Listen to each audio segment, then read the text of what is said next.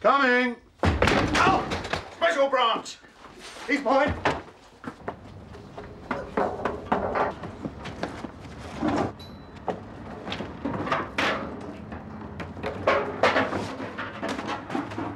Stop!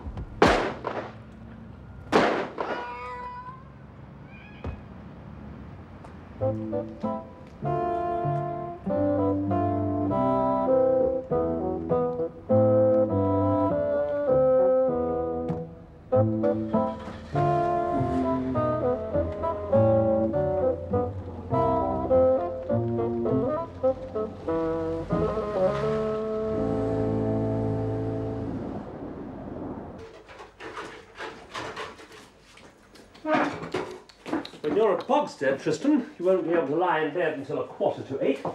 You'll have to get up really early when you go away to school, Tristan. Oh, do stop, Isolde. You know, when I was at Bogstead, we used to be woken up at 6:30 for early school and have to break the ice in the Dormy basins. You have told him that, Claude, quite often. And run 3 times round Tug's Patch before church on Saints' days. Did you enjoy that? Good heavens, no. I absolutely hated it. Why on earth do you imagine Tristan's going to enjoy that? Tristan's not going to enjoy it. You don't enjoy Bogstead exactly. You're not meant to enjoy it. But you know, if I hadn't gone there, I wouldn't have got into Winchester. And if I hadn't got into Winchester, I'd never have been to New College. And I'll tell you something, Tristan. If I hadn't been to Bogstead, Winchester and New College, I'd never be where I am today. Which might be just as well. Whatever do you mean by that? You'll love it, though, Tristan. Egg on fried bread for breakfast on Sundays. That comes as an absolutely super treat. Do eat that toast up, Isolde, darling. You've got to build up your strength for Bogstead. Philip, you may not have noticed this, but Isolde's a girl. They don't have girls at Bogstead. Oh, I see. It's a boy's world, is it? I didn't say that. Oh, poor old Isolde. She's going to miss all the fun of breaking the ice at 6 o'clock in the morning and running 3 times round Tug's Patch on Saints' Day. Poor deprived child. She might even grow up to be a Queen's Counsel. Come on, Philly. Of course, I'm terrifically glad you've been made a QC. I think you've done jolly well.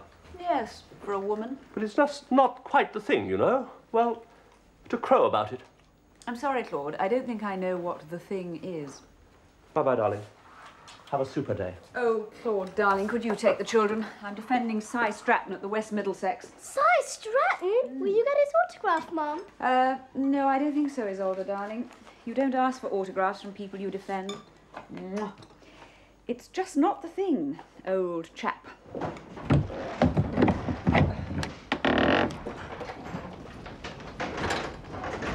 Where's the little chap, then? Upstairs, love.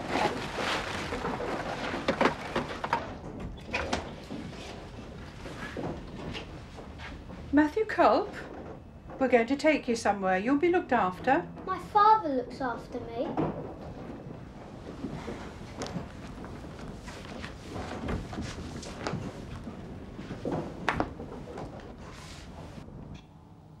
Cy Stratton is, of course, a household name, known throughout the world from a string of successful films. The bench won't, I'm sure, punish him for his fame. He's entitled to be treated as anyone else found at London Airport with a small amount of cannabis for his own personal use. At the time, he was under considerable strain, having just completed a new film, Galaxy Wives. And may I say this, Mr. Stratton is absolutely opposed to hard drugs. He is a prominent member of the Say No to Dope Committee of Los Angeles. I do, in these circumstances, most earnestly appeal to you, sir, you and your colleagues. You will do justice to Cy Stratton. But let it be justice tempered with that mercy, which is the hallmark of the West Middlesex Magistrates' Court. Fine, £300. Hell, I had that in my pants pocket. Yes, they might have given you 2 months. You wouldn't have had that in your pants pocket. You got time to crack open a bottle of Dom Perignon? Not really, no. Come on. I'm sorry, we do have work to do, you know, at the bar. What was the verdict we get, Roger? £300, that's all. You've got to get me home, Mr. Rumpole. Oh, yes. When you've been found delivering automatic rifles to a known terrorist, the name is Rumpole, old darling, not Houdini. I can't be kept away, not from my boy. Your boy? Matthew. His son, Mr. Rumpole. Oh? It's in the proof of evidence. 12 last birthday, wasn't he, Mr. Culp? We've been together ever since his mother took off. 3.5, Matthew was then. She said I had nothing romantic in my nature whatsoever. And then she took off with the manager of Tesco's. 20 years older than me if he was a day. Can you understand that? Oh, I suppose some people may find romance in Tesco. Well, ever since then, my son and I, we've made it a sort of rule, you see, to look after each other. That's why I work from home. Yes, dealing. In what? Antiques, bric-a-brac, objet d'art, anything that'll make a few bob. Well, you know how it is. Stolen property? I never thought it wise to ask too many questions, Mr. Rumpole. Yes, I feel like that sometimes about my practice at the bar. You know how it is. Well, living over the shop is better for Matthew. It means we can keep an eye on each other. Yes, Mr. Culp, let us leave Matthew out of this for the moment. And let us return to this little matter of the charges against you under the Firearms Act. Now, in January last, a man rang and arranged a meeting. He said he was from the Loyalist League for Welfare and Succor of Terrorist Victims in Northern Ireland. Did this philanthropic gentleman have any sort of a name at all? Banks. He said he was a Mr. Banks. He wanted some space. The shop's quite big and I undertake storage for people. I make a few bob that way. There's a notice about it in the newsagents. How do you describe him? Tall? I'd say average. Yeah, well, fat, thin. Average. Average clothes? Business suit. Of course. Glasses with gold rims. Tinted lenses, as I recall. Had you seen him before? Never. Or again? No. I said I'd store his packing cases, and he paid me 3 months in advance. Oh, yes? How much? £500. Oh! Well, that was his figure. Who was I to say no? Business hasn't been that brilliant. How were they delivered? In a van. 2 blokes brought them. They seemed heavy to lift. Weighed a bit, did they, for cotton wool and bandages? I never knew what was in them. So you said, Mr. Culp. Later on, he telephoned. Who, Banks? Yeah. He said a man from Ireland would be there to arrange collection. He gave me a name, Mac Robert. You didn't know that McRobert was a member of a paramilitary organization? Of course not. All right. What happened when the man from Ulster arrived? Well, as I say, he rang the bell downstairs, and I went and let him into the shop. I showed him where the packing cases were, and he said he'd fix up to have them collected. He said he wanted to open one up and have a look-see. And did he? No, we didn't get that far. The door burst open. Yes, and the special branch was amongst you. Mac Robert made a dash for it. Then I heard the shot. And McRoberts is in no position to tell us anything about the mysterious Mr. Banks. It's where they put Matthew, Mr. Rumpole. Don't worry, Mr. Culp. He's been well looked after. He's been taken into care. Me too. We're both in care. Well, that's it, isn't it? And it won't suit either of us. You see, we're used to looking after each other. Yeah. You're wonderful. Is that you, Rumpole? Good heavens, no, it's the Lord High Chancellor popped in to read the gas meter. What are you talking about, Hilda? Rumpole, it's Boxy. Yes, I noticed, coming up out of the underground. No. Boxy Horn. You must have heard me mention my second cousin. Cousin Nancy's youngest. Hilda, we've spent interminable evenings talking about your complicated family. Hello, Horace, back from the treadmill. Boxy? Yes, of course. Now, you will behave yourself, won't you, Rumpole? Good old Horace, back from the office, same time every evening. I bet you could set your watch by the old fella, can't you, Hilda? Well, no, not exactly. Hilda gave me some of this plonk of yours, Horace. Oh, yes, the Chateau Thames embankment. The 88. We'd be glad of this back on the farm in Kenya. Really? Yeah, oh, yeah. Oh, really? Might have run a couple of tractors on it. Get Boxy a whiskey, Rumpole. I expect you'd like a nice strong one. Thank you, Hilda, thank you. Boxy couldn't get into the Travellers' Club. Blackballed? Full up. Oh. Hilda was good enough to say I might camp here for a couple of weeks. Weeks? Yes, well, I've been knocking around the world, Horace, while you were off on your 9 to 5 in a lawyer's office. Not office, chambers. Yeah, but never suited old Boxy. We called him that because of this beautiful brass bound box he had when he set out for darkest Africa. Yeah, I've always been a rover, Horace. All my worldly goods were in that old box. Tropical kit, mosquito net, and dinner jacket to impress the natives, and family photographs, including one of Cousin Hilda looking so young and alluring. You took me to Kenya with you, in your box. Many's the time I've sat alone, listening to the strange sounds of the African night, and looked at your photograph. Oh, Boxy. You have been looking after Cousin Hilda, haven't you, Horace? Looking after? Oh, she's in charge. Oh, a sweet girl, Cousin Hilda. I've always thought she needed looking after, but then I suppose I had itchy feet, couldn't resist the call of Africa. What were you doing exactly? Something like finding the source of the Zambezi, were you? Well, no, not exactly. No, I was in coffee. All your life? Well, most of it. With the same firm? Yeah, well, one has certain loyalties, Horry. You've never seen dawn over Kilimanjaro, have you, Horry? Eh? Oh, pink light on the snow, zebra stampeding. What time did you start work? Well, after my boy had got my bacon and eggs, coffee and Oxford marmalade, then I'd ride round the plantation. About 9? Yeah, about then, I suppose. What time did you knock off? Around sundown, get a chair on the veranda, shout for a whiskey, large one. 5 o'clock? Why do you ask? The old routine. What's that, man? What a rover you've been. Have you ever been tiger shooting, Horry?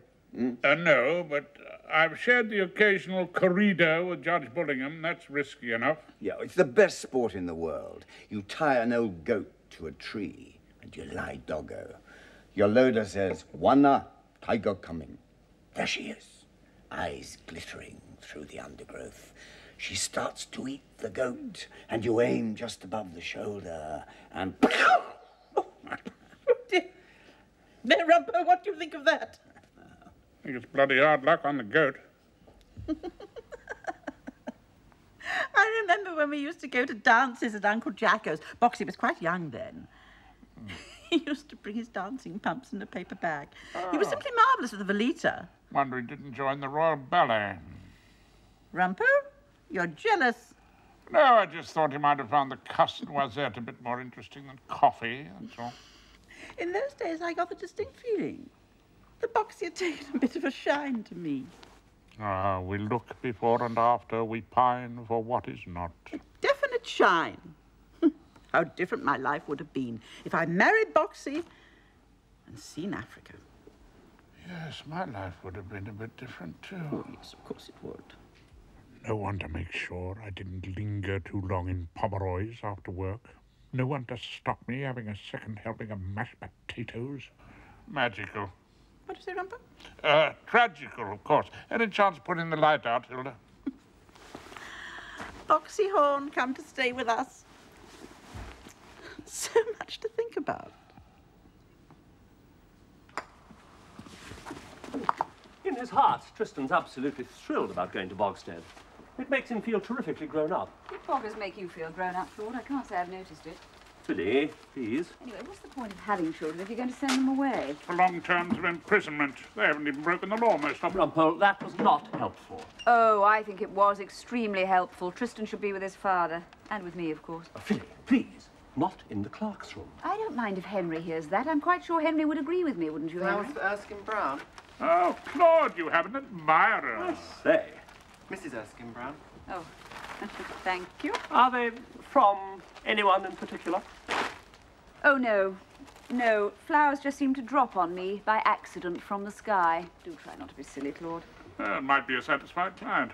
Matter of fact, it is. Oh, Portia, really? Who is it? Oh, just someone I kept out of prison. No one tremendously important. I've never had a gift from a satisfied client.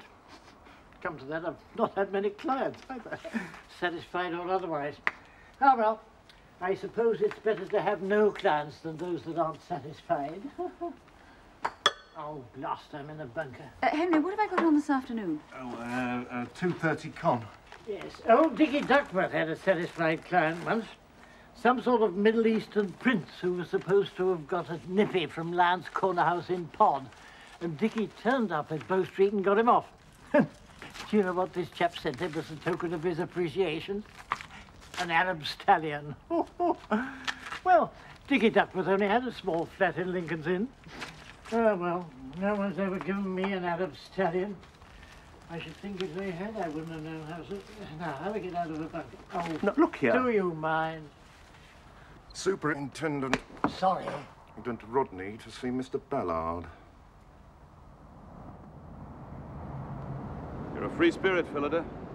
I can tell that. Underneath that stern legal look, your spirit is free. Is it? That's why I thought we'd go crazy and picnic. Dom Perignon, like I promised. You're looking great. So are you. No kidding, great. Great hair, great shape, classy nose, great legal mind. Don't be silly. I honestly want us to spend more time together. Get to know each other a little. I get great vibes from you, Phillida. Oh. I asked you here because I have a proposition to put. Perhaps you shouldn't. Why? You shouldn't. I need you, Phillida. You may think you do. I know I do, desperately. Don't exaggerate. I swear, there's no one else who can do the things I'd expect of you. They haven't the versatility. What, would you expect of me, exactly? Only take over the entire legal side of Cy Stratton Enterprises. Real estate, audio-visual exploitations, cable promotions. I want your cool head, Phillida, and your legal know-how. Oh, is that what you want? Come to the sunshine. I'll find you a house on the beach. I have got 2 children, you know. The kids will love it. And a husband. He's a lawyer, too. Maybe we can use him. What do you say? You don't send children away from home in California, do you? We should spend some time together. Yes, I'll think about it. Can I have a sandwich? Spend more time together. That's all it takes. Good afternoon. Having a picnic? Oh, Probert. Hi. You remember Cy Stratton? Of course. Illegal possession. A satisfied client?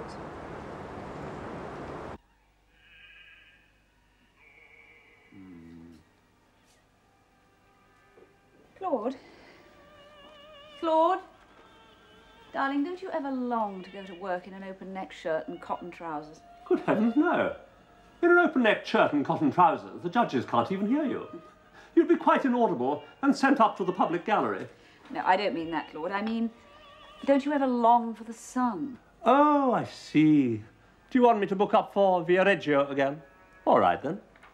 Not just a holiday, Claude, a change in our lives. Shh, Philly. It's the Liebestoat. You're interrupting the love duet. I think it's been interrupted for some time. Look, I think it's only fair I should tell you this, Claude.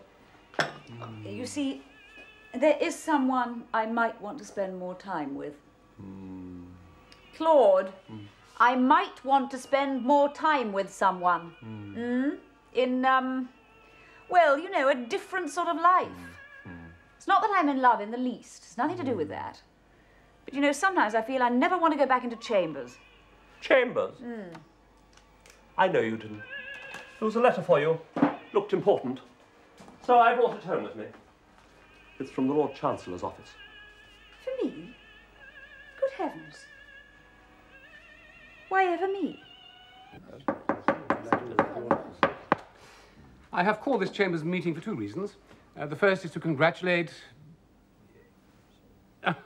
Phillida Erskine-Brown, who has received gratifying news from the Lord Chancellor's office. She has been made a recorder, and so from time to time, during the intervals of her busy practice, will sit in as a criminal judge. Oh, Portia and Danielle come to justice. Thank you very much. As a matter of fact, it's come as a bit of a shock. Well, of course, we all know the Lord Chancellor is anxious to promote women, so perhaps, Phillida, you found the law a little easier than it has been for some of us. Yeah, I suppose we might have seen you as Lord Chancellor by now, Ballard, if you'd been born Samantha instead of Sam. My second duty is a less pleasant one. Something has occurred which, in a respectable barrister's chambers, is quite inexcusable.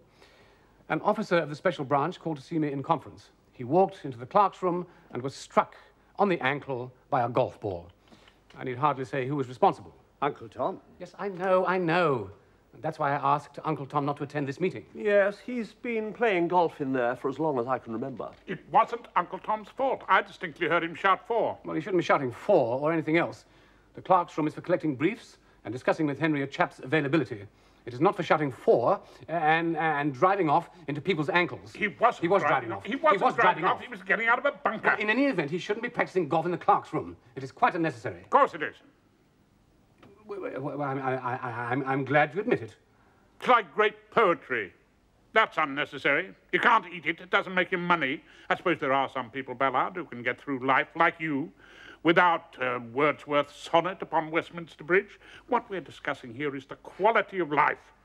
Uncle Tom adds an imaginative tone to what would otherwise be a dusty, dreary little clerk's office full of barristers, biscuits, and briefs. Uncle Tom and his golf balls are, in my considered opinion, a quite unnecessary health hazard.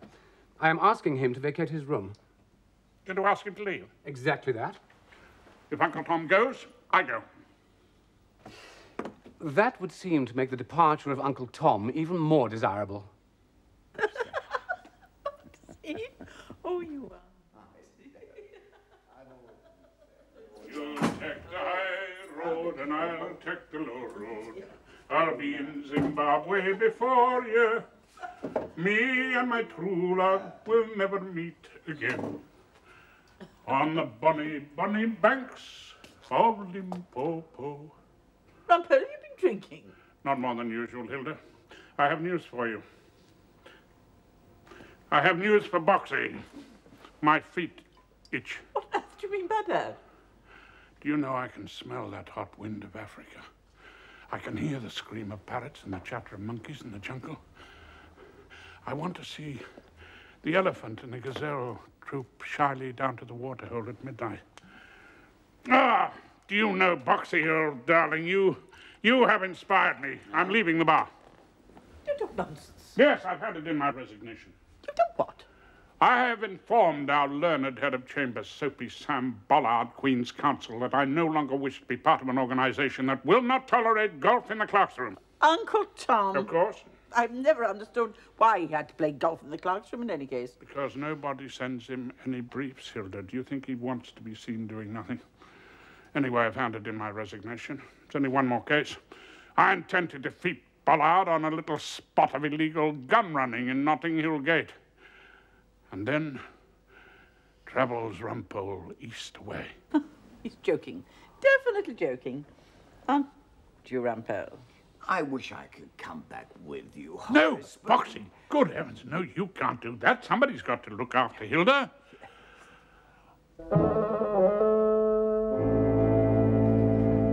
Now, come on, Rumpole, you're not really leaving us. Oh, who knows? That depends on Bollard.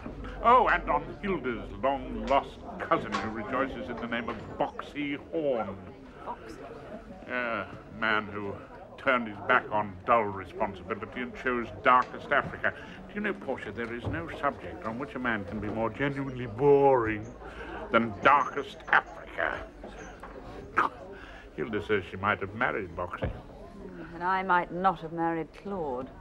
Ah, we look before and after, we pine for what is not. Our sincerest laughter with some pain is fraught. Our sweetest songs are those that tell of saddest thought. I might have had a husband full of energy and jokes with a taste for adventure. Someone unconventional, a rebel who hadn't been to Winchester. Oh, Portia, really? What do you mean? Well, mightn't I have been a bit old for you? Now, why did you ask me for this drink? Well, apparently there's a bit of an east wind blowing between you and Claude on the subject of young Tristan's education. Yes, well, I don't see why the family has to be split up. Exactly. Boy needs his father. And his mother, don't forget. Oh, that's the worst thing that can happen. Families being separated and torn apart. I mean, society has some very unnatural laws and morals. Well, look, Rumpole, I mean, handing a young boy over for other people to bring up. That's got to be avoided at all costs. Would you tell Claude that, please? I certainly will. Family togetherness, here's to it, Portia. I hope you support it when you sit in judgment. Drinking champagne at lunchtime with a drug addict? It was only a small amount of dope for his own use, actually. The point for you to understand is what you've done to Phillida as a woman. What I've done? Well, don't tell me you haven't driven her to it. If a woman does something like that, it's always the husband's fault, isn't it? And if a man does something like that? Well, then it's always his fault. That's where they were sitting. Here? Don't you understand? Phillida's just rebelling against your enormous power. My enormous what? Sexual domination. Liz, Phillida's the Queen's Counsel. She wears a silk gown. She's about to sit as a recorder in judgment at the Old Bailey. I'm still a junior barrister with a rough old gown made of some inferior material. How can I possibly dominate her? Because you're a man, Claude. You were born to dominate. It's obvious that you should think I'm mad and that she's mad too. Our behavior looks idiotic, cheap, anything you like. But it's true. This magic that has happened is so true that everything else, all the ordinary ways of behavior, look shabby and unreal beside it. My heart's bumping. I'm trembling like Thumping. What's that? My heart's thumping, otherwise very good. Henry, rehearsing me. Oh, yes, Mr. Rumpole. The Bexley Thespians. We're putting on tonight at 8:30. By Noel Coward, sir. We like his stuff. I do happen to have the starring role. With your usual co-star, I suppose? Yes, I shall be playing opposite Miss Osgood from the Old Bailey List Office, as per always. Miss Osgood, who arranges the court hearings, a talented actress, no doubt. Yeah, well, Elizabeth Osgood has a certain magic on stage, Mr. Rumpole. Yes, remind me to send her a bouquet on opening night. She also has considerable power in the list office. Oh, and as for our Portia's debut on the Old Bailey bench, thought it might be nice if Miss Osgood could give us something deserving of her talents now she's got a starring role. No doubt you had something in mind, sir. Regina versus Culp. A drama of gun dealing in Notting Hill Gate, likely to run and run, could be Portia's road to stardom. Why don't you mention it to your fellow thespian during a break in rehearsals? Oh, Uncle Tom, still golfing? Ballard wants to see me. Oh, yes, when? Any time at my convenience, before the end of the month. Do you think he's fixed me up with a junior brief? Would you like that? Well, I'm not sure. I haven't exactly kept my hand in at the law. Who cares? Your putting's coming along no end. Philly, I know exactly why you had lunch with that actor chap. Do you? It's because of my enormous power. Your enormous what? My natural male dominance. You feel it overshadows you. Claude, are you feeling entirely well? I'm sorry about it, Philly. I'm really sorry about this habit of domination. I suppose I can't help it. It's a curse, really. Men just don't know their own strength. Claude, darling, I have to decide on the shirts you want to buy. When we went out for dinner with the Arthurian Daybells, you asked me to remind you whether you liked smoked mackerel or not. So I did. Do I? Not very much, no. Oh, that's right. You seem to suffer from terminal exhaustion directly your head hits the pillow. Can you tell me exactly how you are exercising this enormous power over me? Can you give me one single instance of your ruthless determination? I suppose it's just the male role. I'll try not to play it, Philly. I honestly will. Oh, Claude. I think I ought to stay here and look after you. Well, you'll have to stay here now anyway, won't you? Why? Because you tell me to. No, because of your new responsibilities. Superintendent Rodney, as an officer of the Special Branch, have you ever heard of the Loyalist League for the Welfare and Succor of Terrorist Victims in Northern Ireland? Not till your client told us they sent him these packing cases. Or of the man who presumably runs that philanthropic organization, a Mr. Banks? Not till your client told us his story. A story you believed? If I had, we wouldn't be here, would we, Mr. Rumpole? Mr. Rumpole, what does it matter what this officer believes? It's what the jury believes that matters, isn't it? Your ladyship is, of course, perfectly right. Daniel, come to judgment. Yeah, Daniel. Tell me, Superintendent, did my client, Mr. Culp, give you a description of the man, Mr. Banks, who came to his shop and asked him to store some packing cases for him? Superintendent, you may refresh your memory from your notes if you wish to. Thank you, my lady. Yes, Culp said Mr. Banks called on me and asked me to store some medical supplies. He was a man of average height. He had gold-rimmed glasses with tinted lenses. Ah, tinted lenses. Well, you know perfectly well who that is, don't you? Excuse me, Mr. Rumpole, I have absolutely no idea. Oh, really? Hasn't the Special Branch made every effort to find this elusive Banks? Have you sought him here, Superintendent? Have you sought him there? Yes. My lady, it is my duty to object to this line of questioning. Your duty, Mr. Ballard? My patriotic duty. My lady, this case involves the security of the realm. The activities of the Special Branch necessarily take place in secret. Their inquiries cannot be questioned by Mr. Rumpole. What do you say, Mr. Rumpole? What do I say, my lady? I say that despite what Mr. Ballard apparently believes, this trial is not taking place behind the Iron Curtain. We are in England, my lady, breathing English air. And the Special Branch is not the KGB.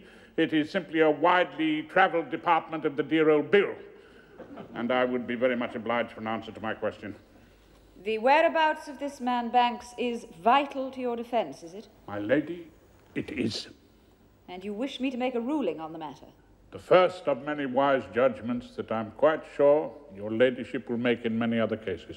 Then, in my judgment, fingers crossed, Mr. Rumpole may ask his question. Oh, wise and upright judge, how much more elder art thou than thy looks?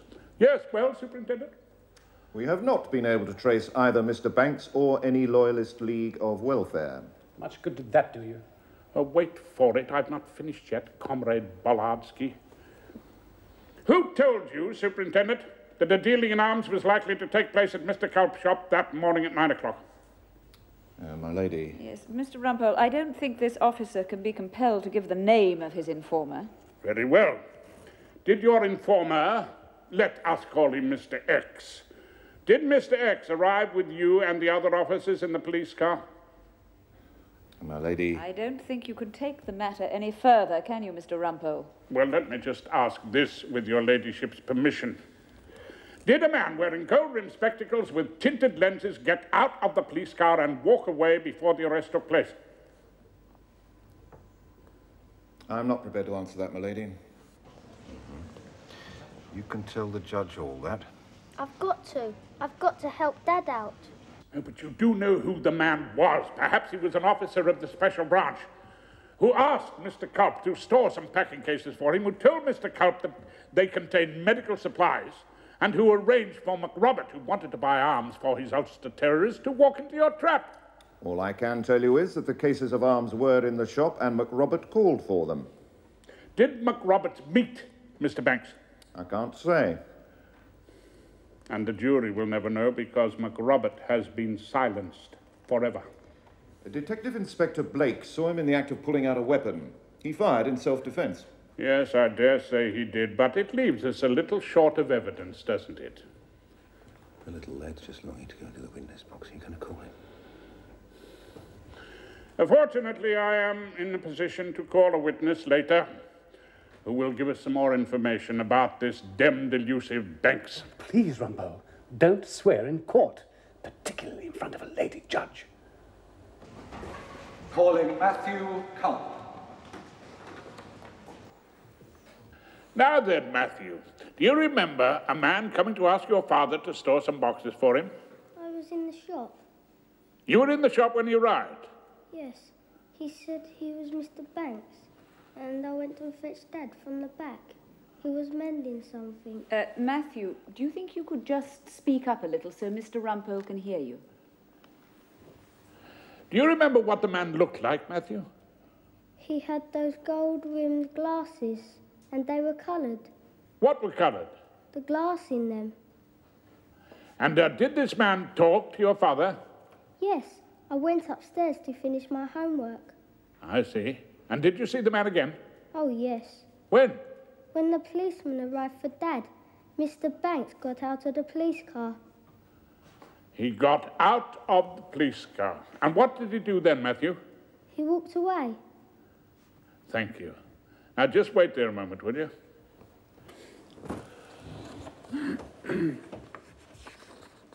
Matthew, are you very fond of your father? We look after each other. Oh, yes, yes, I'm sure you do. And you want to look after him, don't you? You want to look after him in this case. I'd like him to come home. Yes, yes, I'm sure you would. And have you and your father discussed this business of Mr. Banks getting out of the police car? I told Dad what I saw. And did your father tell you he was going to say the police had set up this deal through Mr. Banks? He said something like that. So, does it come to this? You'd say anything to help your father's defense. Oh, my lady, that's completely uncalled for. Yes, Mr. Rumpole. Matthew, are you sure you saw a man with glasses get out of the police car? Yes, I am. And apart from the fact that he had gold-rimmed glasses with tinted lenses, can you be quite sure it was the same man who came into your father's shop and said he was Mr. Banks? You can't be sure, can you? Please, Mr. Ballard. Just think about it, Matthew. There's absolutely no hurry. I think it was the same man.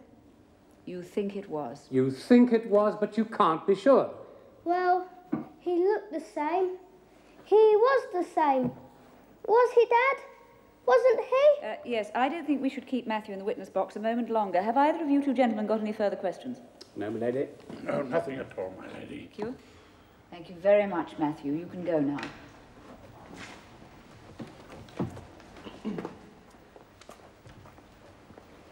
Did I let you down, Dad?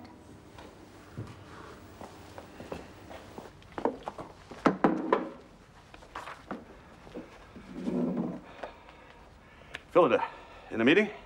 Mrs. Erskine Brown is sitting as a judge, doing an important case at the Old Bailey, sir. Isn't she too pretty to be sitting as a judge? You know, I don't think the Lord Chancellor considered that when he made Mrs. Erskine Brown a recorder. A judge, huh? Well, I gotta get the red eye back to the coast tomorrow. Tell her I dropped by, will you? Hey, that's a great gimmick. Judge. Excuse me. Do you work in this office? I happen to be the head of these chambers, yes. You mean you run the shop? One could say that, I suppose. It's a great gimmick you got there, the old guy playing golf in reception. I bet that's a real talking point to all the customers. Yes, I'm sorry. I'm going to put a stop to all that. Are you crazy? Wait till I let them know out on the coast. There's this British lawyer's office, I'll tell them, where they keep an old guy to play golf in reception. Kind of traditional. You'll get so much business from American lawyers. They'll all want to come in here, and they won't believe it. Business? You think Uncle Tom will bring in business? You wait till I spread the word. You won't be able to handle it.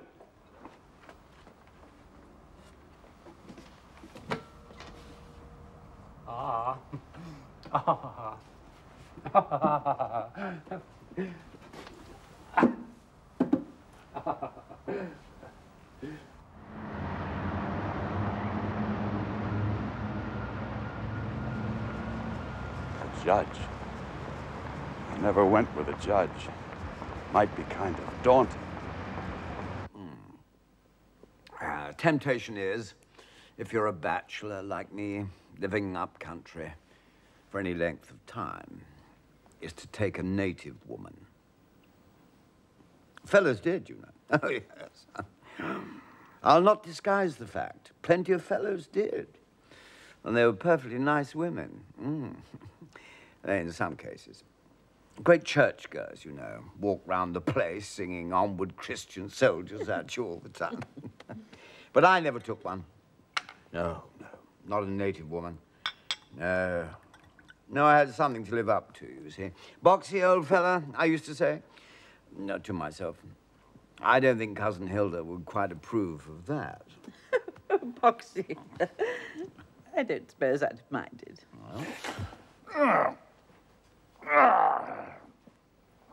Jumbo Buana, how about it, Jacko? What, old chap? Oh, just brushing up the Swahili, old darling. Case ends tomorrow. Got to make plans for the future. Shooting tiger in Kenya. I can't believe it. The future? What on earth are you talking about, Rumpole? Oh, nothing you need worry about, Hilda, darling. Not now you've got Boxy to look after you.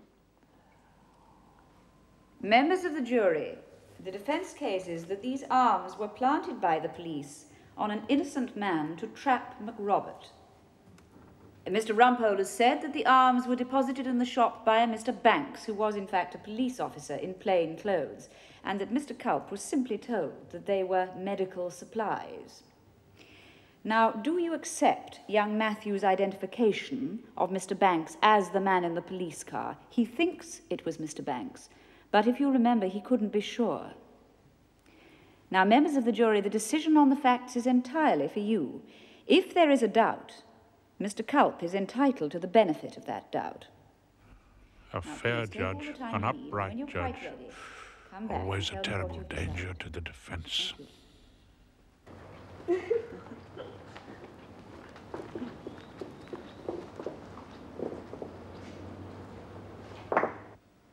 Do you find Stanley Joseph Culp guilty or not guilty of distributing prohibited weapons? Guilty. My lady, I ask you not to impose a prison sentence in this case. And I ask you for a reason that may have considerable force with your ladyship. Now, whoever is guilty in this case, one person is absolutely innocent. Young Matthew Culp has committed no crime, no offense, and has broken no law. He is a hard-working, decent little boy who loves his father and who wanted to help him. But if you sentence Culp to prison, you sentence Matthew as well. You sentence him to years of counsel care. You sentence him to years as an orphan because his mother has long since left the family. You cut him off from the only family he knows, his father. I ask your ladyship to consider that and to say no prison for this foolish father. Yes, thank you, Mr. Rumpole. Thank you for all your help. If your ladyship pleases. Will the defendant please stand? Mr. Culp, I have listened most carefully to all your learned counsel has said, and said most eloquently on your behalf. Unhappily, all the crimes we commit, all the mistakes we make, affect our innocent children. I am very conscious of the effect any prison sentence would have on your son, to whom I accept you are devoted. Hopeful. However, I have to protect society, and I have to remember that you were prepared to deal in murderous weapons which might have left orphans in Northern Ireland. Not hopeful. The most lenient sentence I can impose on you is one of 3 years' imprisonment. Take him down. Rumpole? What are those for, Rumpole? Oh, sticking about somewhere. In memoriam, Horace Rumpole. Box is gone, Rumpole. Oh, really? You amaze me. Well, I went out shopping after breakfast. When I got back, he was nowhere to be found. Ah. I bought him 2 chops for dinner. Oh, don't worry, I'll eat them for him. He didn't even say goodbye. Uh, Why do you think Boxy would do a thing like that? oh, well, certainly wasn't running away from the prospect of looking after you, Hilda, heaven forbid. It was always such fun when he was young, was Boxy. Ah, we look before and after, we pine for what is not. Do you think that Boxy had become a bit of a bore in his old age? Our sincerest laughter with some pain is fraught. Not going to Africa, Hilda? No, I didn't think you were. Oh. No, I shall never see the elephant and the gazelle gathering at the waterhole or the zebra stampeding at dawn. I shall get no closer to Africa than Boxy did. What on earth do you mean by that, Rumpole? Oh, all that rubbish about evening dress to impress the natives. I bet he got that straight out of Rider Haggard. And Hilda, there are absolutely no tigers in Kenya. Boxy asked me for £1,000 to start a small holding with battery hens. Didn't give him anything. Out of the overdraft, don't be so foolish, Rumpole. I don't believe he's been further south than Bognor.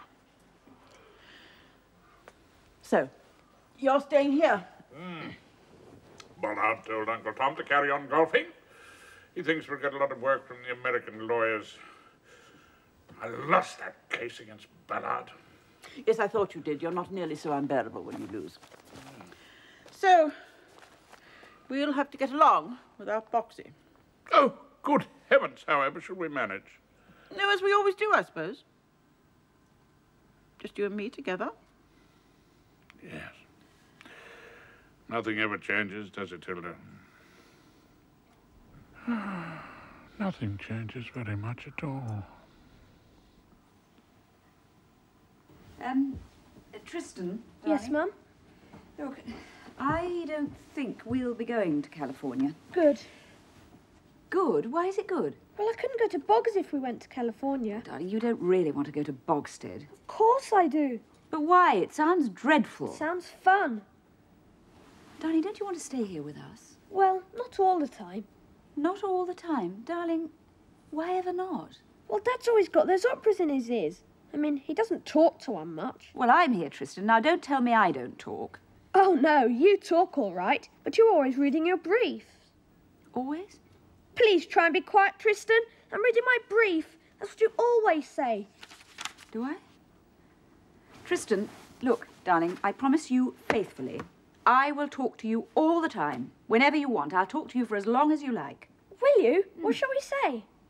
Well, whatever you want to say. I mean, I can tell you about what I've been doing, being a judge and all that sort of thing. I think I'd find more to talk about with the chaps at Boggers.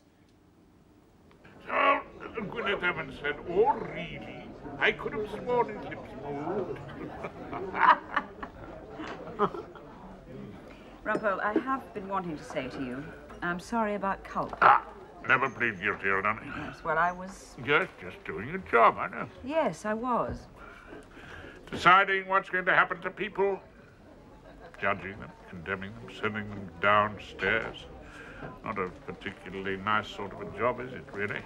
Every day I thank heaven I don't have to do it. Shouldn't I become a recorder? Is that what you're trying to say? Of course not. Of course you should, yes. It's just that I thank God I don't have to do it. Well, maybe you're lucky.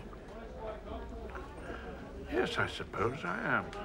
I do enjoy the luxury of defending people.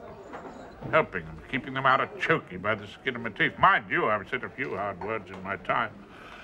But fortunately, take him down is an expression I've never had to use. Rumpole, you can't possibly imagine I enjoyed it. Of course you didn't. Don't suggest that for a moment. You had your job to do, and you did it so bloody fairly that my man got convicted. He was just caught in that trap, like the rest of us. Cheer up. I'll buy you a large glass of Pomeroy's Plonk. Oh, I'm much obliged, your ladyship. Oh, by the way, what's going to happen to young Tristan? Is he going to pay his debt to society too, is he? I don't know what you mean. He is going to Bogsted. That's what I mean. Your ladyship passed judgment in favour of my learned friend Claude Erskine Brown, did you? Well, no, not exactly. As a matter of fact, young Tristan passed judgment on himself. Right, goodbye. Oh, cheerio, old chap. Give my lot to Tug's touch and enjoy the smashing fried bread on Sundays. Now, you will write, won't you, darling? Yes, Mum. You won't forget to write. No. Please, Mum, not in front of the other chaps.